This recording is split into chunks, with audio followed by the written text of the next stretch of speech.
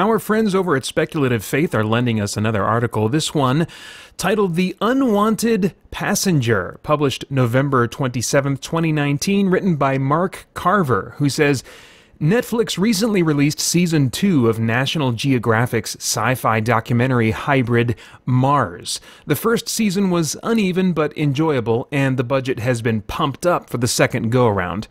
The story moves at a brisk pace, starting the new season 5 years after the first season. Spoiler alert, the Mars colony becomes sustainable. And even more years have elapsed by the time the season finale wraps up. Alas, the show is rumored to have been cancelled by Nat Geo, but the way the second season ended, it makes for a fairly satisfying series finale if this is indeed the case.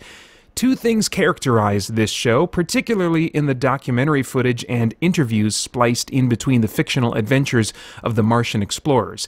An unflappable belief that a human colony on Mars is an inevitability, and an equally unflappable optimism in humanity's ability to make this dream come true. The over-eagerness is sometimes eye-roll worthy, and the experts being interviewed talk about this endeavor as if it's happening right now. The groundwork is certainly being laid out, thanks in large part to mega-billionaires like Elon Musk bankrolling a number of spacefaring projects, and he makes frequent appearances in the show. My thoughts on self-sustaining space exploration are easy to ascertain from my articles on this website, short version, It's Never Going to Happen, and you can click here to check out my thoughts about the first season of Mars. Then he links to his article titled, Would God Come Along Too?, also at speculativefaith.com. He continues, In my previous article, I pondered what part religion and specifically Christianity would play in space travel and colonization. It's obvious that no matter where we go in the universe, God is omnipresent and omnipotent, and as Jonah figured out a bit too late, there is nowhere we can go where God is not. The question is, would we acknowledge him when we got there? In our society, science is increasingly atheistic, and it stands to reason that the gatekeepers to the stars would do their best to keep God out, in essence, making themselves gods of what they perceive as uncharted territory. I would like to delve into the flip side of this equation, and my thought process on this issue was sparked by something an expert said in an interview in one of the latter episodes of Season 2.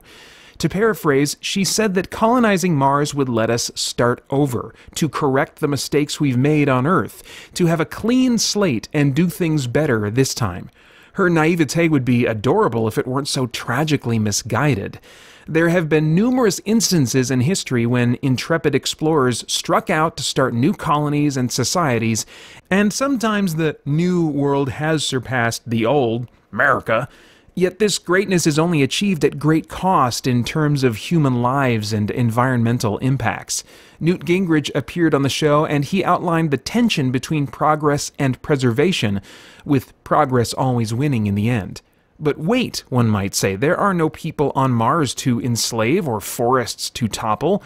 This perceived emptiness makes it even more enticing for profitable exploitation, a key source of conflict in the second season of Mars. Greed leads people to make costly errors, but also propels them to new discoveries.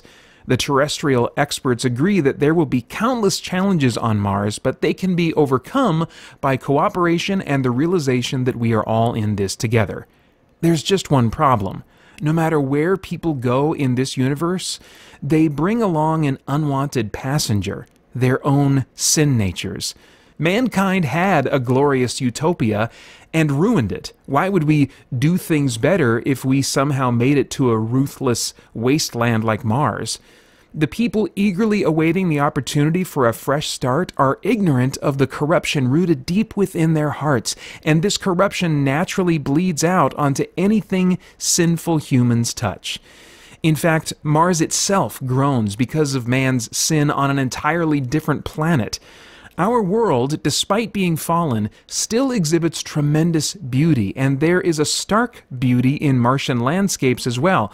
But it is at one's own peril to think humanity could have a second chance and somehow get it right this time.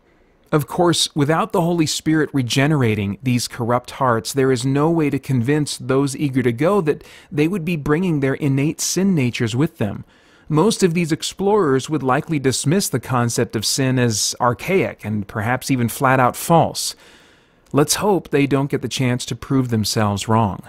Some thought-provoking views expressed there by Mark Carver. Again, the article titled "The Unwanted Passenger" can be found along with a lot of other great content over at speculativefaith.com.